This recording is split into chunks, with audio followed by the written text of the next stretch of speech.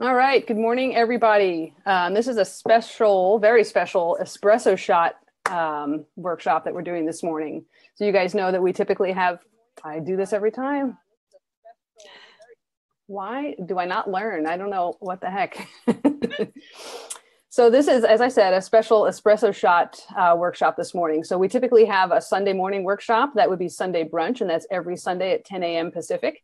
But this morning, I'm really excited because I have a friend of mine who's actually here in San Diego. She's actually, you still are, right? Because I know you do travel. So yes. Okay. Lynn Marie is all over the place, but I met her in San Diego. And she's got a really cool subject to share with us this morning. And so we're in the midst of goal setting and goal getting month. But Lynn Marie is going to have us take a look at our goals and really evaluate them and, just kind of look at them with a really critical lens to make sure that we're actually on the right path, that our goals are actually aligned with where we want to be going, to make sure beyond that, excuse me, that there's nothing getting in the way of those goals as well. So, there might be things that are kind of working against you and your plans. So we're going to take a look at all of these different things, and we're going to talk a little bit about Lynn Marie's story. She's got a really interesting one. So I think you guys are going to appreciate that. But yeah, so Lynn Marie, first of all, thank you so much for joining us. I really appreciate you doing this. Thank you so much for having me. I'm really glad to get to talk to people who are, the side hustler type, like-minded people that already are goal oriented and know that they're sometimes have to do things that are challenging to get to where they want to be. Exactly. And, side hustlers, I always say this too, we don't have the same 40 hours a week that maybe a full-time entrepreneur or 60 hours or whatever it is that, people are putting in. We don't have all of that time to give to a business. We're working a full-time job. And so we're doing our side business in the mornings or in the evenings on the weekends, so we really need to be critical about how we spend our time. It's really important. So I'm really glad that you're here and you're going to be helping us kind of work through this, because I feel like sometimes one of the biggest challenges that side hustlers face is really just trying to do it all, trying to get it all done, trying to take on so much. And then it ends up, people, burn out and they get frustrated. And you're a side hustler yourself. Is that right? I am. Yes. My primary job is I work as a physician in the compensation and pension department at the VA. And then I have a second job where I do nonpartisan digital media PR. Mostly for election reform campaigns. Those two seem nothing related, but that's what I do. That's where the regular salary comes in. But on the side, I started a website that helps people learn how to do strategic quitting, and not only just learn how to do it, but learn the importance of it. And through that, I wrote a book. And so I'm in the process of pre-selling the book, which is something that we do to try to attract publishers so we can get a publisher for the book. Or I may end up self-publishing, either way. But that's where I have lots of passions, but that was an area that my side hustle, like for many of you, fulfills that passion that wasn't being covered with my other careers.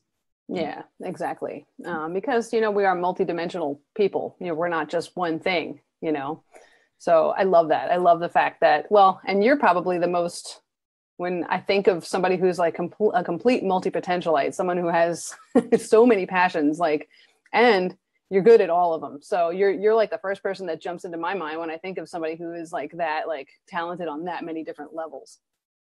You're too kind. Well, yeah. And for folks that don't know, I am a returning capoeirista. So I took a little bit of time off, but I'm actually back training now, doing this crazy Brazilian martial art called capoeira. And that is actually how Lynn Marie and I originally met several years ago. Kicking things and trying not to get hurt, but kicking around each other. Mm-hmm. Kicking around each other. Exactly. So let's see here.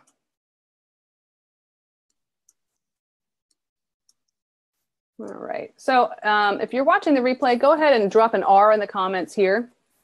And we'll be taking questions. So, even if you're watching this later on, you're watching the replay, we'd love to get some questions here, and Lynn Marie is going to come back around and she'll answer everything for us. So just be sure that you tag her if there's something specific that you want help with.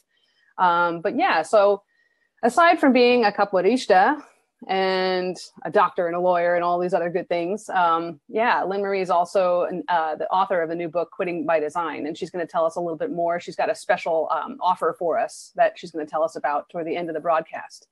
So Dr. Lynn Marie Morski is a physician, attorney, and lifelong quitter. Through her Quitting by Design website, she helps people carve out successful lives through strategic quitting. Her goal is to destigmatize quitting and illustrate what a useful tool it can be in creating a fulfilling life. When not helping people through their quits, she's a physician at the VA, which she just mentioned, an adjunct professor of health law at Thomas Jefferson School of Law in San Diego, and the project manager at a nonpartisan digital media firm focusing on election reform. So I love it. I love all these different passions. Kind of you're able to represent all these different things in your life. It's so cool. And outside of medicine and law, Lynn Marie trains the Brazilian martial art of capoeira. She plays guitar and bass. Okay, you've one-upped me there. I play guitar, but I don't play bass. It's easy. And she can be found salsa and tango dancing around San Diego. It's awesome. Thanks. And you're also a henna master. You do henna too, so, for people. That's accurate. I would show you, but it's kind of fading. Super cool. So maybe you can give us a little bit about your story, kind of tell us where you're coming from and how quitting has played a role in your life and in your career. We'll be happy to.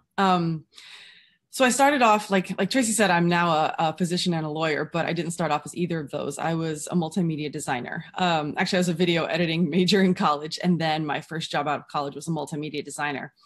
And I'd fallen into it kind of based on the creative side of it. But this is, the late 90s. I'll age myself and date myself. And at the time, it went from like, you just need to know a little Photoshop to make a good website to like, you need to know some Java and C++ and some hardcore coding skills. And I didn't have those skills. And I remember one day going to like I'm going to go to this Java workshop. And every single minute in the workshop, I was like, I'm miserable. And I thought to myself like, well, if this is my future and I'm miserable in class number 1, let's reevaluate. And I was only 20, I think, maybe 21. I was halfway through grad school. I was like getting a multimedia master's at the point. I thought, oh man, like this is not good. And I looked at my own parents. My dad had hated his job his whole life, but it was a family business. He'd inherited it. So I know what hating your job can, do to your disposition. Yep. And I thought, well, okay, back to the drawing board, video editing. I live in St. Louis. There's not that much opportunity there. It's not Hollywood, and multimedia wasn't working. And so that was my first major quit. And a lot of things that took place during that quit gave me kind of the confidence and courage to make other significant quits in my life. At that point, I, told my dad, the person who had paid for my undergrad college education, like, I don't want to do this anymore. And luckily he was supportive and he said, well, figure out what you want to do. So I wrote down everything from florist, chiropractor, anything. Florist, really? Oh yeah. That's like, cool. I don't know. I can't keep a flower alive in my own, but I decided like, that must be the opposite of, C++. It's just cutting flowers. It sounded really romantic. But yeah. No, I get you. Right? Like this is like a straight up blank slate. And I started looking at each thing and I was like, okay, financial security, yes, no, we did not grow up with a lot of money. And I was like, need more security than me being really bad at multimedia. And my dad, when I talked to him, he's like, I always thought you'd be a doctor or a lawyer. And I was like, okay, well, throw those on the list, maybe. and finally I kind of went through everything and I decided, well, sports medicine doctor is what I want to be. And it wasn't like, I just want to be a doctor. I was not going to make the same mistake twice. I was not going to pick the wrong career twice. So I didn't want to just go into medicine and hope that I liked one of the paths. I shadowed a sports medicine doctor, found out everything I thought I could about sports medicine. Yep. And, and I called my dad back and I was like, I'm going to become a doctor. And he's like, I meant lawyer, because he definitely thought like I was never going to be able to handle the blood, et cetera. But I was not. And that path is long. I had not even done pre-med. So I had to do pre-med and then med school and then residency and fellowship, which total took a decade.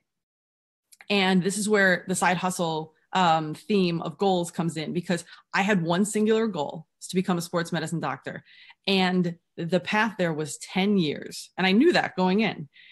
And to me, the sports medicine doctor life, was this light at the end of the tunnel. And I think a lot of the side hustlers have that, we think, okay, if we just have this one thing, which might be our goal is being able to quit our main hustle, or our goal is to get published, or whatever the goal is. But it's like, a lot of times you just put your head down and you just barrel through without really reevaluating along the way. So I realized I was supposed to tell you my whole story, but really that's like most of the important things come somewhere in that first beginning part where I had to have the courage to totally quit what I was doing, start something. I mean, who knew if I would get into medical school? Only 1 in 3 people actually gets accepted. I only got accepted to 1 out of 30 schools I applied to. So, that was a real leap of faith, and I got lucky. Preparation meets opportunity lucky, not just, I'm well aware. I mean, don't sell yourself short. And I love that you said that, you shadowed somebody. You were not going to make the same mistake twice. And you shadowed a doctor, and you actually, really tried to do the thing that everybody tells you, all the career coaches tell you. And it's like, I did that. Yeah. Yeah. And what's funny is that I did that and it still failed, essentially. Because for our goal setting and goal evaluating introduction, as I'm in that 10-year path, I'm in pre-med, and I like pre-med because it's, nerdy school stuff. Love that. Great. Sign me up for more school. Then when I got to med school, I'm dissecting bodies. It's not as bad as I thought it would be. But then I get to the actual patient care, and I did not like it. And everybody else, we do rotations in medical school for 2 years. So every month you're doing a different specialty: urology, family medicine, gynecology, et cetera, radiology, pathology. I worked with a medical examiner at some point. Almost anything, you may want to do, you get to try out. Yeah. And I disliked all of them. Oh no. Yeah. And you would talk to your friends and be like, okay, what residency do you want? What specialty are you going to go into? And most of them would be like, I can't decide. I like them all. And I was like, oh. You were like, I can't decide. I don't like any of them. Right. I was like, well, I picked sports medicine 6 years ago. That's what I'm going to do. But sports medicine is a fellowship, which is like a subspecialty of a specialty. So you have to go into something else first. And so I had to decide, what's that thing I'm going to go into first? And the one that seemed like it would set me up best for family medicine or for sports medicine was family medicine. But I did my family medicine rotation. I didn't like that either. And I just kept saying to myself, and this is where I want the side hustlers to hear me. I kept saying, but when I get to sports medicine, it'll all be fine. At the end of that tunnel, at that light, all of this, annoyance that I have with and patients and the way that our healthcare system is set up and all these things, they'll be gone because I'll just be, standing on the sidelines of some sporting game in my little, Under Armour polo and waiting for somebody to, bruise themselves on the field, and I'll run out there and this is all going to be amazing. And that's where I'd like to start in telling people about, evaluating your goals is if you have that many signs of that, what I always say is, okay, there's a light at the end of the tunnel. That's how your goal is.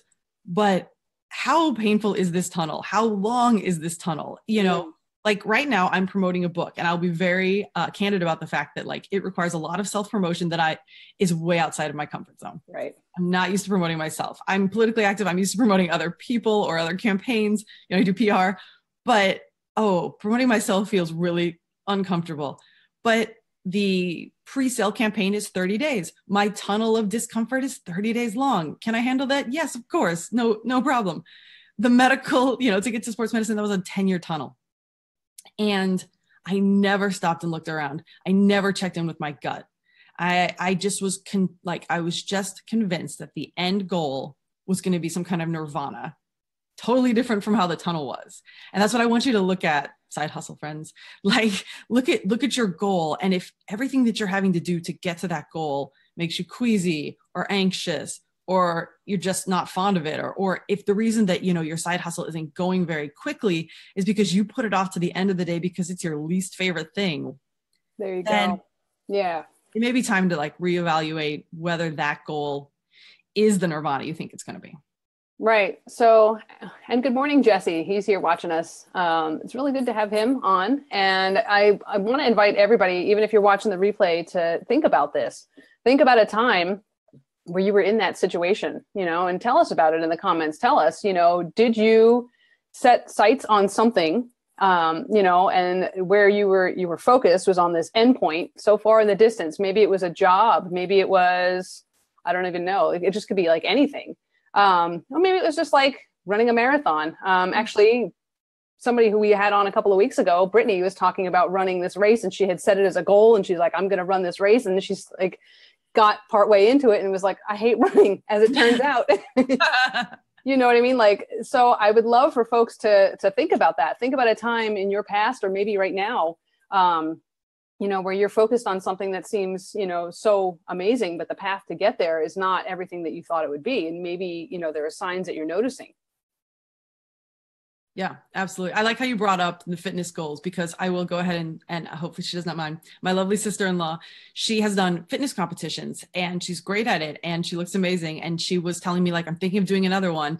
And as I'm hearing her talk, she's like, oh, but she's a real estate agent. She's like, I'm going to have to go to this, gathering of real estate agents and not really socialize because I can't eat anything they have there, and, can't have a drink with anybody because of the prep. And then I'm going to have to go home and meal prep. And I was like, okay, just for a second, let's go over how much of this stuff you're hating and like, what's the reward at the end? Like how, like you get to be on stage for a few minutes and you get, and you may well win, but like, what is the cost benefit analysis here? How much you're giving up in this long tunnel of 3 months of prep for like, this, and I'm not trying to, like if your friend finishes a marathon, there's no demeaning that accomplishment, but sometimes you just have to evaluate, like, is it worth this, medal I can hang somewhere, or trophy I can hang somewhere for what I'm going to suffer in the meantime? Right. Because there's an opportunity cost to it too. And that's something that I always talk to my clients about, is that when you say yes to something, you're effectively saying no to something else. And I actually had a recent experience with a client who, we thought we were going in one direction with a new side business, and he landed his first client, got the work, and realized, I don't want to do this. So did a complete about face, and now we're working on something else. But yeah, sometimes that's what it takes. It's like you actually have to be confronted with, what it's actually going to take. You actually have to have whatever it is right in front of you. Like for Brittany, who did the workshop a couple of weeks ago, the running goal, she actually had to put the shoes on, get out there and start running to realize, I really hate running. It's true. Not for me, but then to have, to be brave enough and to be honest with yourself enough to identify those things and then actually quit, and sometimes that's the hardest part, just to admit, like, I don't like this. This isn't for me. Yeah. I'm not going to have that medal hanging on my, whatever wall. Exactly. And that's one of the things that I go through in the book is, you may get to that point and you may realize you need to quit. And then there are all these blocks, a lot of 90% of them legitimate, but mental blocks. For example, like a lot of times quitting, like a marathon or whatever, that's not going to affect you financially. Probably, if anything, it will probably help you financially, because you're not going to be spending all the money on the marathon or the travel or the shoes, or whatever. The shoes. Yeah. Shoes. But a lot of times it's that, what are people going to think if I quit? And Tracey did this cool thing in the lab that most of you probably saw, was she asked people for their first like knee-jerk reaction when they hear about quitting. And the majority of the responses were negative. And I love that, because it's a great, it gives me something that I can actually talk about, because if everybody's like, oh, quitting is just transformation, this would be a short convo. But that's what I like. I start off, the very beginning of my book talks about semantics. A friend of mine said, we've all lost something at some point in time in our lives, and nobody wants to walk around and be called a loser, but technically we have lost, like, That's great. I love that. Yeah. And I was like, that's true. And that's what's funny about the fact is that nobody does that. Like, I mean, have I lost a game of chess? Sure. Does anybody walk around like, Lynn Marie, what a loser? No, not that I know of. But when it comes to quitting, people think, oh, but if I quit this thing, I'll be a quitter. No, I mean, technically, semantically, yes, but you will also be a loser, but we all are. Like, we just, that's like, do you leave, like, how much do you focus on this one very small semantic thing? Mm-hmm. And what's sad about, somehow the way that phrases stick in our society is this whole quitters never win, winners never quit thing is so prevalent and so repeated and so not true. That once people decide they're going to quit, then they're like, but I'm going to be a quitter, and quitters never win, winners never quit. And then it's like a downhill spiral from there. And like, if you got nothing else out of this conversation or reading the book or anything else, is that like that statement isn't true. And you can totally transform your thinking about quitting just by changing the semantics. Like it's transforming, if I was a doctor and I wanted to quit medicine altogether and do law, I would just be transforming my career. I would, oh, she's a quitter. No, like another great transformer. Yeah. If you go to, and that's cool. If you go to like Hollywood and you are a bartender because you're waiting for your big break, and then you get your big break, so you quit the bartending job. Is anybody like, oh, what a bartending quitter? No, they'll say you've made it. It's all just about how things are phrased. When you quit, those of you who make your side hustle into a main hustle and you quit your main job, is that what you're going to be focused on? Like, oh, what a quitter. They quit that job they hated. No, you have successfully hustled your way into a job you really like. So step one in combating the stigma is just like looking at semantically, like, no, quitting is just what we call it. And we've given a negative connotation to it, but it's super necessary. And there's nothing negative about it at all. Yeah. It's just a matter of reframing it, because you're right. When you do get ready to quit your day job and start your own business full time, you've leveled up. And then in that case, the quit has a really positive kind of, I don't know, everybody's kind of patting you on the back, and it's like, yes, I finally get to quit. Yeah. So it's all different. It's just the way that you look at it. But I know that probably most folks here can relate to this. Growing up, you probably always heard like, don't be a quitter. Like I can remember, joining some sport or something as a kid and being like, I really hate this. And my parents being like, well, don't be a quitter. I'm like, yeah, you're right. I should probably stick with this thing that I just don't like. Yeah. Right. What kind of lesson does that teach us? And you know what? I think it's no wonder that most of us carry that into adulthood with us.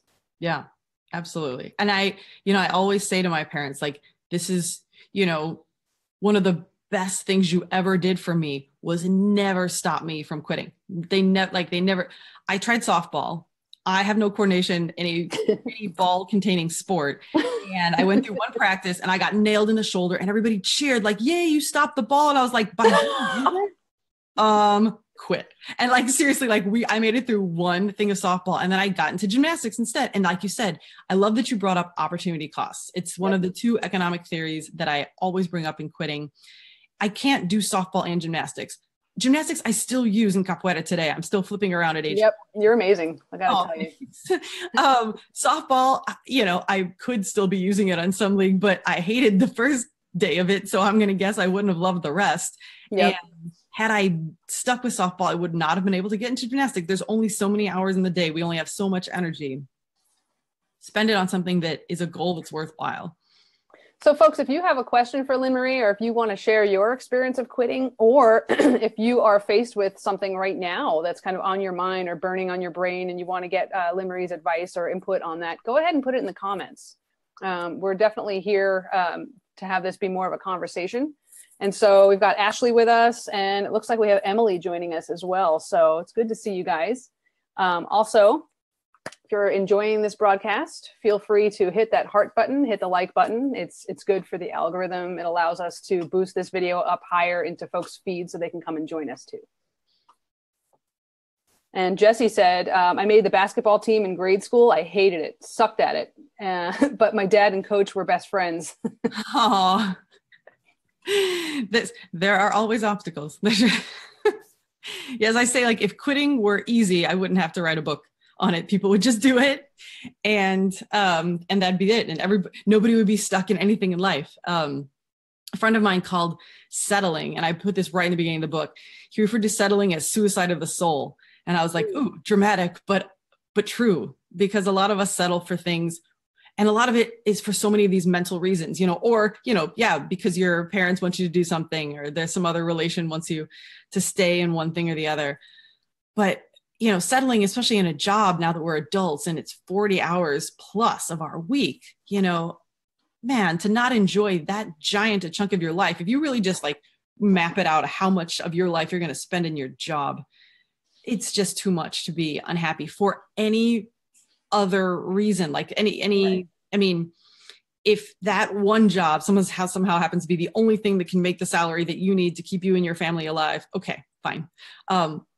the chances of that are low, but I never want to ignore actual financial and personal realities.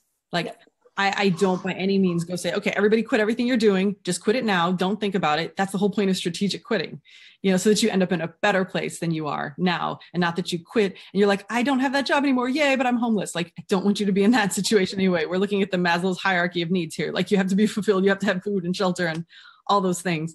But unless that is the one job that will keep you alive, you should definitely reevaluate whether or not you stay there, because as I talk about in the book, your happiness level in your job or relationship or all these other things that are potential areas for a quit affects every other area of your life. Like, say you're in your main hustle now and you're thinking about quitting, you may be at the point where you can, and your main thought is like, oh, but what if I let down my team at work, or let's put my boss in a lurch, this and that. Well, those are very valid concerns. But I also would flip it around and say, like, if you are miserable in your job, are you probably the person who's going to be the most productive and best at that job? Opportunity cost for the company too. They can only have one person in your job. Wouldn't they probably want somebody who really wants to be there, who's really fired up about it? Such a good point. Yeah. It's all about reframing, because, we live in this us-centered little brain we have. And like, okay, everybody on earth is thinking about me and my quit. That's your first thought. All anybody think about is what a quitter I am and how much I've let everybody else down. Like, it's, we have this negativity bias, and we also have a personal bias. And I want to point out that most people are not thinking about you ever. For 1 second, when they hear about your quit, they may be surprised. They may be dismayed. They may be overjoyed for you.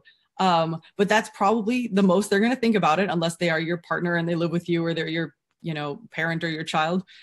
They're probably not going to like, okay, I'm going to spend a good hour today judging Lynn Marie on her quits. Like, it's just what people are doing with their time. And most people know. Yeah, exactly. No. You should probably not spend an hour thinking about what other people are going to think of your quit, because they are not spending that hour thinking about you. And so while you're sitting miserable at your job and you're like, I should stay here for another 40 years because other people are going to think I'm a quitter. Like, please.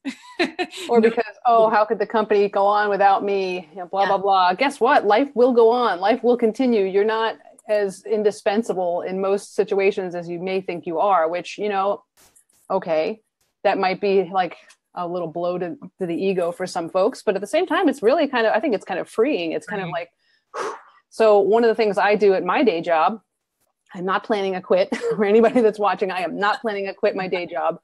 But the one thing that I really believe in is making sure that there is no, I guess, tribal knowledge or anything that I have in my head that I can't transfer, or that I don't transfer to my team, to make sure that folks can actually get along without me. And the reason for that is because if I go on vacation, hey, everything should not come to a screeching halt. So I think by doing that, so maybe we could talk about preparing for a quit, or I don't know where we kind of want to go with this. If it's more like how to determine. So we touched on the signs and the symptoms that you're ready for a quit. We touched on that. What are the best things you can do then once you've identified that you are ready for a quit? Okay.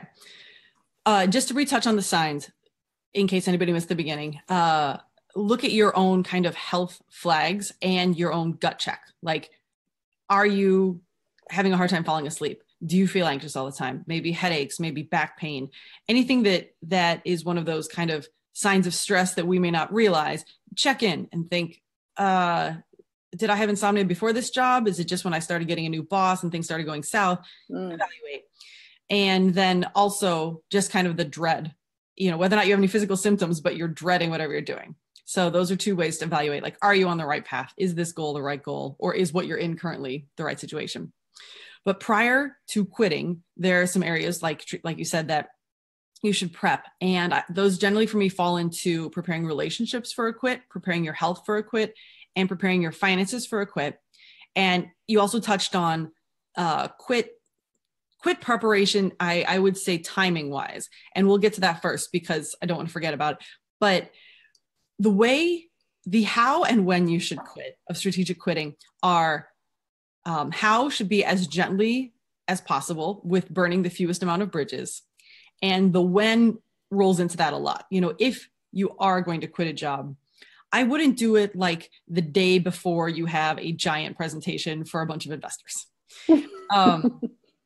Like you are not going to make any friends doing that. The story is going to be like, oh, Lynn Marie left. She totally left us in a lurch. And I have been there, and I have actually had to leave at that time in a situation where I thought where it was made out that I was indispensable. But sometimes, then again, it's your cost benefit analysis, like how much damage is whatever stress you're going through doing to you versus how much damage you're going to do to the company, and how devastating it will be if you burn these bridges, always a consideration. But if you aren't in a place where your health is in imminent danger, and you can wait another few weeks until, the end of that quarterly review or until that big presentation is made, that's probably in your best interest. But preparing the other things for a quit, start with relationships. You want to make sure that your partner is on board. But you also want to make sure that your relationship is stable enough to take whatever instability may come from quitting, because it can be really rough, especially if, you're quitting a job and then you need to like maybe start a second night job to make up the money that you aren't going to make from your day job while you're trying to find another day job. You don't need any additional stress. Like all of life success boils down to like, are you still happy and healthy? And those two things are kind of super entwined. It's really hard to be super happy when your health is deteriorating, and it's hard to be super healthy when your happiness is deteriorating. So focus on, you're going to go through a tumultuous time, potentially. If you're quitting, like when I quit grad school, there was really no tumult to quitting grad school. I just didn't go anymore. I just had to pay back whatever I'd gone through, but I was then going to like start pre-med and start having to study for the MCAT, and a lot of uncertainty and a lot of more studying. If I'd been in a relationship at that point, I would have had to discuss with my partner, like, okay, I may see you less. We may have less time to hang out. Are you on board with this goal? And that's when, a lot of people that I talk to today, they may be in fine relationships, but their partner's not necessarily, totally down with their new goal or a new direction they want to go to. And so then there's like another quit you may have to evaluate, is this partnership going to be the best for me in my future if they don't support my goals? But get your relationships as stable and in order, and get your partner as much as you can on your, support team, because it's not going to be always easy. Preparing your health for a quit. Logistics. If you're quitting a job that gives you your health insurance, just on the most basic level, get every last exam you can before quitting. Just economically, like, please go get every blood panel that they want to draw on you. Just, do it, get poked and prodded 4,000 times, because, you may not know when you have insurance next. I mean, I buy my own, it doesn't come through work, and a lot of us can, but there may be lean times where you're not able to. So that's on the most basic level, get whatever you can done. But on another level, like I said, to make it through what's kind of a tumultuous, stressful time, often it's best that your health, for your happiness to be at its max, your health has to be at its max, which means you should have your sleeping schedule down. Don't go into a quit with this, like, I go to sleep at 2 a.m. and I get up at 6 a.m. and I'm, kind of a walking zombie every day because I barely sleep and I don't ever exercise and I eat like fast food because that's what's around. Like, that is not going to set you up for success. You should focus on success as a whole person. And to be a whole successful person, you need to have a full night's sleep. You need to have healthy eating habits. You need to exercise. That will help you, not only with your health, but with your stress level. That keeps your happy hormones flowing. So health-wise, get everything in place before you make that quit. Don't make the quit and be like, okay, once I quit, I'm going to have time to get healthy. No, because then you're going to have to be job searching or whatever else is going to be your excuse for why you don't have time. Get it. That's a great point. Beforehand. Yeah. And then financially, I had the great fortune of having two. I am a quitter collector, let's say. And because I love when, friends come to me like, I quit this thing, I quit this other thing. So two of my friends were CPAs. And one became an actor. He's been on NBC. Very proud of him. Wow. And yeah. And the other is now a lead brewer at Mission Brewery. Wow. Oh my gosh. Yeah, I know. Cool. You're a beer fan, so I figured you'd like that. I don't hide that. Yeah. Really wearing her Modern Times beer shirt. Oh yeah. Just call me out. I love it. So they both decided, I have a new passion in life. It is not finance. I am going to quit. And and they both quit successfully. And so I went to them and I said, you're finance guys, give me your best tips. And so the actor's tip was, look at what you're making in your current salaried job. Then take out taxes, take out, start doing the math. If you have a salary, but you're working 60 hours a week, then, use that 60 hours a week to do the math and look at what you're actually making per hour. And then use that to kind of help you re-examine what may be, let's say, beneath you in a job that you may need to take as a transition. If you're like, oh, I can't work as a barista. That's, I can't go to making $15 an hour, something low. You may not have been making that much more before, like once they took out everything from your paycheck, et cetera, et cetera. And he said like that helped him kind of through times where he's like, oh, well, this job doesn't make that much or whatever, but you may need to take those types of jobs as a buffer in the interim.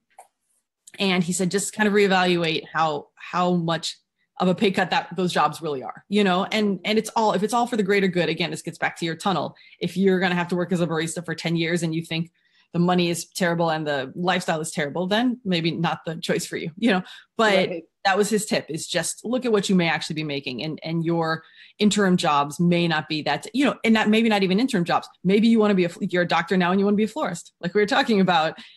And you're like, oh, but the pay cut, well, look, if you're working 60 jillion hours a week as a doctor and you get to work 35 as a florist, like the pay might not be that different when it comes down to hourly. Exactly.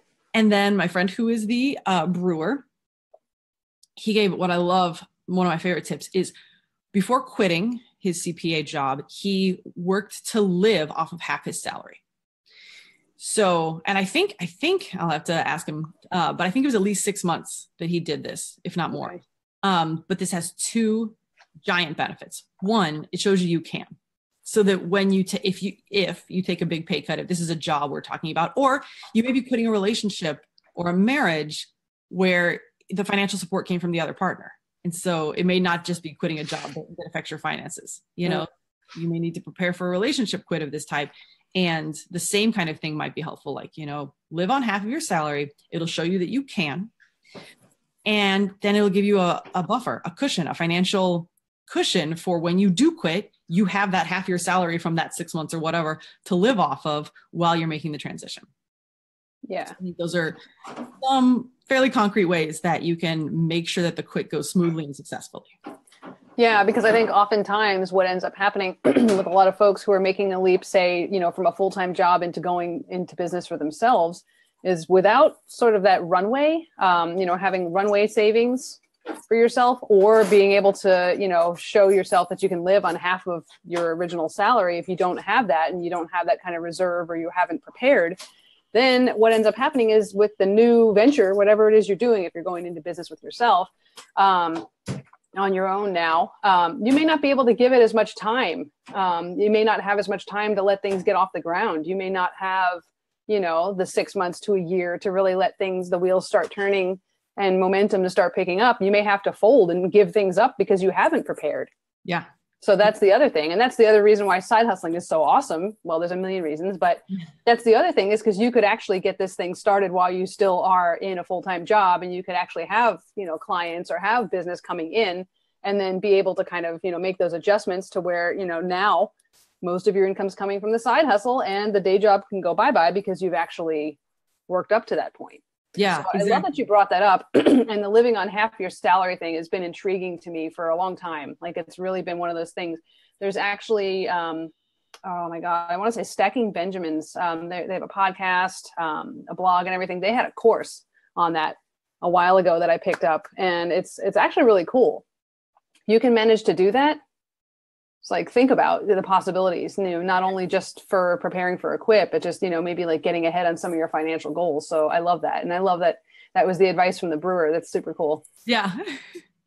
Yeah. And I want to point out for the side hustlers, like you just said, side hustlers are working more than 40 hours a week. Usually, I'm there with you. I come home from my other job and then I get online to try to promote the book, or I would get online or, open the computer to write the book. And that takes a lot of energy. And so getting back to, preparing your health, you can't just burn the candle at both ends and expect to be successful. I go to bed by 10:30, 11. I'm up at the same time every day. I work out in the morning. Meditation in place, you get your journaling in place. Like all of your self-care habits have to be there for you to have the energy to pull this off. So that's, for the general population, maybe not as important, but side hustlers, it's actually important for all population, but for us in particular, because we're definitely running the risk of burning the candle at both ends. And then you may end up resenting the side hustle because it's keeping you from sleeping. And you're like, no, that's just because I didn't prepare properly. So set yourself up for success, prepare properly, get your health in order so that you have the energy to do both things. And you heard this advice directly from a doctor, so you can trust it. There you go. This is a big theme actually in the group. Actually, we just had a 14-day challenge here at the end of October, and it was all about time and energy management. And so, because it's not just about the time that something takes, it's about energetically, what does that mean for you and how does it impact, other things in your life, and what are the things that you need to incorporate into your week in order to be the best version of you? Like, what are those things that you need? And you just touched upon some of those things, the fitness aspect, getting enough sleep, and understanding that you are doing more than the average person. You really are. And you're doing something that's not easy to do. So you need to prepare yourself for it. Yeah. I always point out that quits do not have to be major. I have quit so many small things that have been helpful. So in case, you're sitting around, and I want to point this out for side hustlers and for everybody else, strategic quitting is a life skill to have. It is a self-care tool, because you may not, you're sitting there today like everything is great. My relationship's great. My job is great. I live in a great city. Don't need to quit anything, click. Like, no, because something inevitably at some point in time will come along that you need to quit. And it may be the smallest thing. Like, for example, I had an unlimited monthly membership to my yoga studio. It was, $115 or something a month. But when I did the math to make it more financially sound to keep the monthly membership than to just pay class by class, I'd have to go twice a week. Do I have time to go twice? I do not. I have tango and capoeira and whatever else that goes on. So I had to quit that, just a little quit. It took the stress out of yoga. The stress shouldn't be in yoga, like that should be your stress. When I was like, trying to schedule yoga is really stressful, I quit that. And the other main quit that I made, and I am not at all guilty about this, I wave this in a giant flag. I do not cook. I will not cook. Cooking does not happen in this house. And I order my food delivery. And I don't order like the food delivery you assemble and cook. No, the stuff is ready to go when it shows up once every 2 weeks, because like you said, there is a finite amount of time and energy. I do not enjoy cooking. Cooking is the bane of my existence if I did it. And so I decided to quit it. And that quit freed up a lot of time and energy. Yeah, there's a financial cost, but I have decided that the cost of paying for food is less than the cost of me losing time trying to be a terrible cook and trying to go out and buy ingredients and failing at making things and whatever else came with it.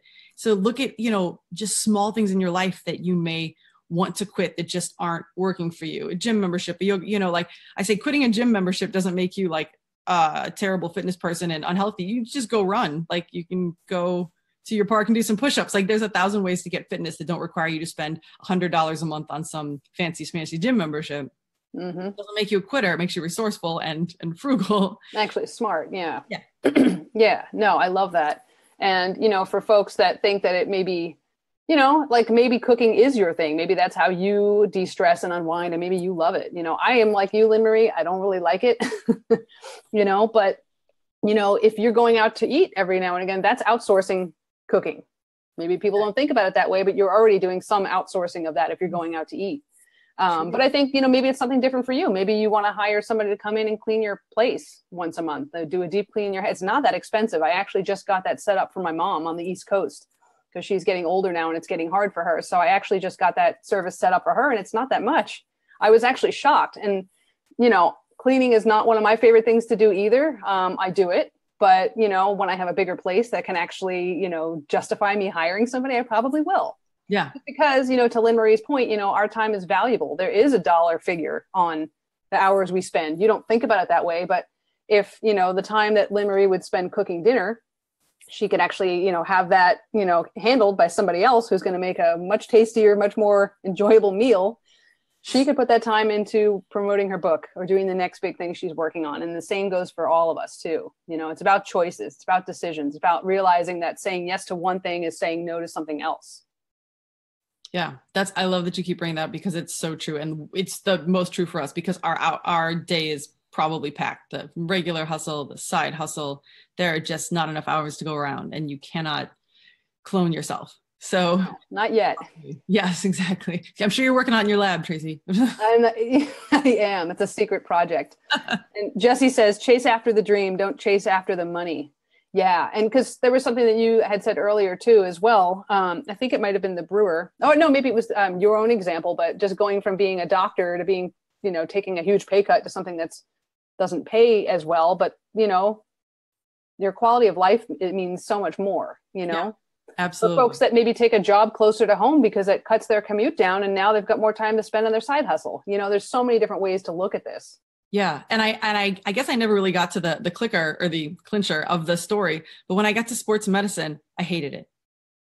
Like the entire, yeah. So there's that glamorous. You weren't able to wear the Under Armour and stand on the sidelines. And I had it. No, I had all of that. I had my little, I was a sports medicine doc at the University of Arizona. I had my little blue, you know, made out of the nice material polo with my U of A logo here. I traveled to, you know, Stanford with the team and I stood on the sidelines and you could see me on ESPN like like I was like I am the least happy person at this game. You could just see, I was always like, oh, get the camera off me. I like cannot fake that I want to be here because it didn't occur to me. Like I thought, okay, sports medicine, I can, you know, I can help. Essentially I'm a dancer. So I just really wanted to help dancers. I'd never sat through an entire football game in my life. And here I was having to like stand on the sideline, knowing what's happening, knowing like when we're doing well and poorly and being interested. And all I was like, just can somebody get hurt so I have something to do? Like, it's so funny. You know, and everybody like, that's when I realized, man, I have a dream job, but it is my nightmare. Like I do not want this. And that's, you know, like I love what she said. There's lots of things I could have done with medicine that would have been chasing the money. Cause I go back and I think a lot of times if I had evaluated my tunnel, would I have quit? Should I have quit? You know, like, and not that I'm regretting, I literally just like go back and think, you know, there were plenty of reasons that I stayed because now I have a doctor job that is not at all like sports medicine. It's much better.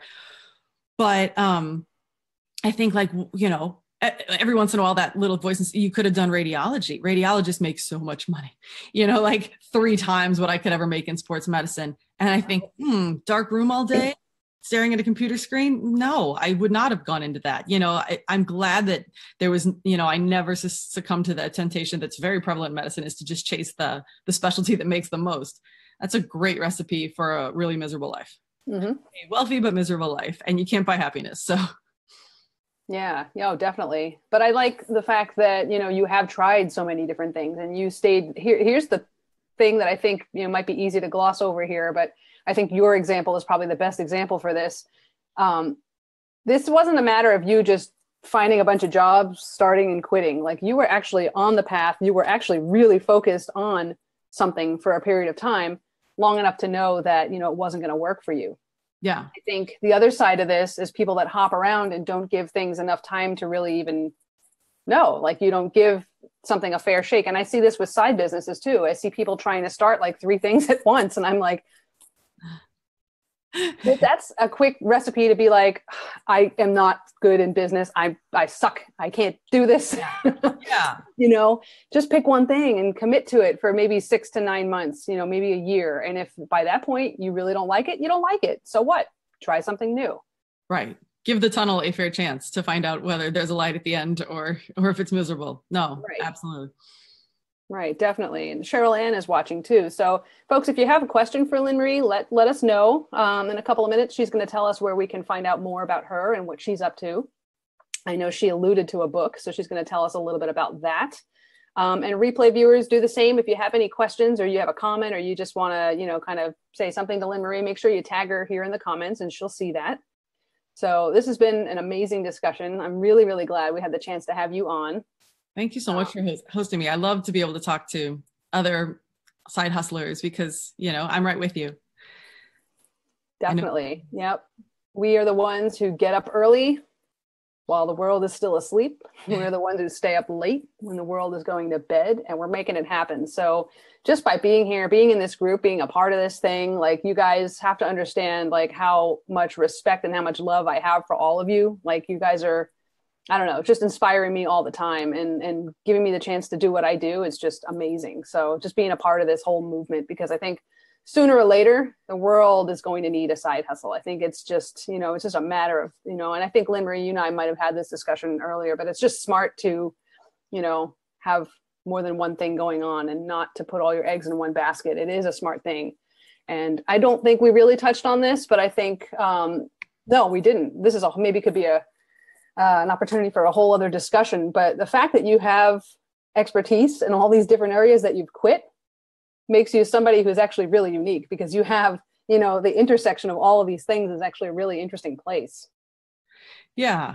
It's funny that you mentioned that. Well, two things I'd love to touch upon from that. Like what Tracey was saying about having more than one thing. A lot of times, what I said before, if I were to quit medicine and become a florist, I would be quitting the identity of being a doctor. And for a lot of us, we've built our identities around our careers or even around our relationships. I'm a wife. Those kinds of, I'm a mom, but yeah, like, I am a husband, I am somebody's partner.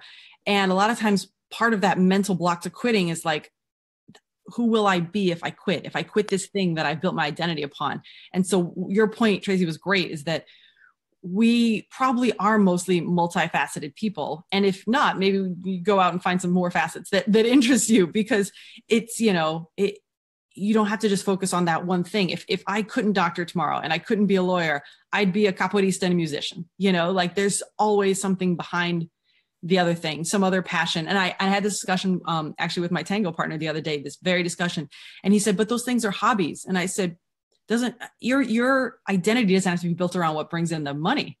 Like a lot of us aren't, you may work at McDonald's and your identity isn't like, I flip burgers. Your identity is, at night I'm a rock musician, like you build your identity as you wish. It's not even a thing you generally even choose to build. It just kind of happens to you. Like when somebody says, okay, fill out this profile, your Facebook profile, your Twitter profile, what do you put at the top? That's your identity.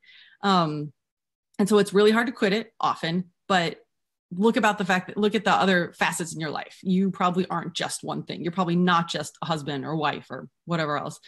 And then what was the other thing you had so being able to take what you learned along the way is huge. Mm-hmm. Everybody, who gets caught in thinking about what is called the sunk cost fallacy, which is like, oh, I sunk these years into this, I should sink more years into this or else it's wasted. Yep. Absolutely not. Right. Nothing is wasted. Like they even say this about, people say it a lot more about bad relationships. Like, oh, well, you learned something from that one that you'll take into the next one. But you learn something from everything you're going to take into the next thing, even if it's just that you learned you don't like doing that first thing. I was in a startup. I tried being like the full-time startup entrepreneur. I did not like it. I did not like having zero financial security, having to work 24/7. It's like, there were just things that were different from a side hustle that were way too out of my comfort zone, too stressful. And it's not like, I don't look at myself as a weak person because I didn't like those. They just weren't for me. And I, so now if somebody came up and like, would you like to be in my startup? I would have to say no, because I have learned from my, quitting a startup before that that's not for me. So the only way to have wasted any time in something that you later quit is if you learned nothing from it. And I can say with, a lot of certainty that you probably learned something, if it's a skill, like somebody, I called one of my friends the other day and said, oh, this is what I'm doing. I now do this digital media. And he proclaimed, you finally are using your bachelor's degree. Yes, which is true. Like for 20 years, all the skills I learned back in, media communications went dormant. I mean, I could make a great Facebook post, but like, it was not that helpful in my career. And now suddenly I'm doing this stuff almost full time. And so it's something I learned years ago. And so if you want to think, oh, but this is wasted, you don't know in 20 years what you're going to be using and not using. Have faith that you did that for a reason. You learned what don't ignore the lessons you learned. Like, don't go to another startup if you're me and be like, yeah, no, I can do it this time. No, learn from your quits. That's all part of strategic quitting. learn from your experiences and learn from your quits so that you're more multifaceted, more skilled, and more able to make decisions in the future that will lead you to things that you're not going to want to quit. Exactly. Making the most informed decision that you can.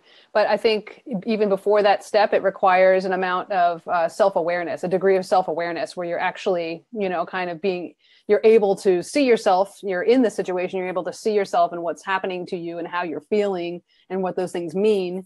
So Lynn Marie was able to point to the fact with the startups that it was just the hours was one, and two was just the instability. It was just kind of too hectic. Some people really thrive in that, but she knows, like for herself, that isn't going to work. And I know for myself that wouldn't work. But, the only way that we can kind of know that sometimes is just by paying attention to ourselves and how we're reacting to certain situations. Yeah, that's what I say. I gave a talk at a kind of like a wellness fair a week ago. And I said, this is a self-care skill, just the ability to not ignore your body when it's telling you things, because it will tell you before anything else that you're in a situation you need to quit. Your stomach is ill or you feel anxious, your heart is, for me in medicine, my heart was always racing. And what did I do? I treated it with some drugs instead of like paying attention to like, oh, you don't actually have a heart condition. You just hate doing this. So please pay attention. People are getting better at this, but like the gut feeling is not nothing. There's an entire nervous system in your gut that talks to your brain that is trying to tell you as loudly as it can before you get really sick, don't do this anymore. Yeah. Jesse says, sometimes the biggest mistakes you make are life's best lessons. Absolutely. Yeah. True. As long as you learn from them, absolutely they are. Yep. Well, we're going to get ready to wrap up, but I want Lynn Marie to tell us what you have going on. Tell us a little bit more about the book and, what's happening in your world. Okay. Well, most importantly. Yeah. I have a website over at quittingbydesign.com. It's the same name as my book. And if you go there, a little pop-up will lead you to my campaign, or we're going to put the campaign in the comments. But currently I am working on pre-selling a book. The way that this campaign works, it's kind of a crowdfunding / publisher attracting campaign through Publishizer, where if I pre-sell enough copies of the book, a publisher may notice. Actually, at certain levels, Publishizer will send it to different publishers to put it in front of them. I've had 3 publishers interested already. So I'm very excited. You can get your copy of the book there. They start at $15 for an ebook, $20 for a paperback. The book discusses everything we talked about today and more, goes into a lot of detail. It takes a lot bigger look than we were able to today on just some of the fears about quitting and destigmatizing quitting and more of the preparation. Anyway, if you'd like to pick up a copy of the book, either way, if I get a publisher or not, if I don't, then I will self-publish with the money that I've made from the pre-sale. Either way, you will get a book. And for Side Hustle Success Lab members, anybody who buys any copy of the book, ebook, the paperback, more than one copy, anything, you'll get a 30-minute free session with me to talk about your quits or your goals or evaluate anything you'd like to chat about. That's awesome. Thank you so much for that. I really appreciate that. Oh, happy to do it. And I have a question for you. If I buy a hardback, will you sign it? With pleasure. Super cool. Absolutely. So folks, don't forget to head over to that link. You can sign up for, I know Lynn Marie has a newsletter too, so you can keep up with all of her happenings. She's just a super fun lady and somebody that I've known for years and somebody that really stands up in my mind as an example for what's possible when you are willing to be courageous and willing to pursue what's in your heart and do your thing and not worry about what everybody else thinks, because at the end of the day, it's your life. So Lynn Marie is definitely like somebody that just I appreciate so deeply. And thank you so much for being here. I really appreciate it. I thank you for the opportunity to talk to the other hustlers. And if the other hustlers don't know, Tracey is just like next level genius. Like, she has given me more marketing ideas. She can better describe my book in a Facebook post than I can, and I wrote it. So learn everything you can from Tracey. She's just like, she is the evil genius at the helm of this. And I love it. I just picture you in the lab, like stirring up potions of PR genius. Yeah. So I was so happy that I am, have the privilege of being your friend, but that you had me on and gave me a chance to discuss these things. You're welcome. And you know what? We are long overdue for a capoeira game. So I know we're not always going to meet in the same hut. That might not be in the same hutas, but we need to set up a time to do our thing. Indeed we do. Looking forward to it. All right. You got to teach me the backflip. Right after I learn it. All right. Well, everybody, thank you so much for tuning in. Again, if you have questions for Lynn Marie, please put them in the comments and tag her. She will circle back around. And don't forget about her special offer that's only for this group is if you purchase any copy of the book. She's got the digital version for 15 bucks, hardback for 20 bucks. You get a free 30-minute session with her, and you can talk about your quits. You can talk about what's going on in your life, whether maybe you're ready to quit your full-time job and take your side hustle full-time. Maybe you've got something else going on in your life that you feel you need to quit. Maybe there's something getting in the way of you hitting those big goals. So definitely take her up on that. She's amazing, as you can see. I'm going to sign off now, but Lynn Marie, hang on for 1 second. Just stay on the Okay. call. All right, guys. Have a great day.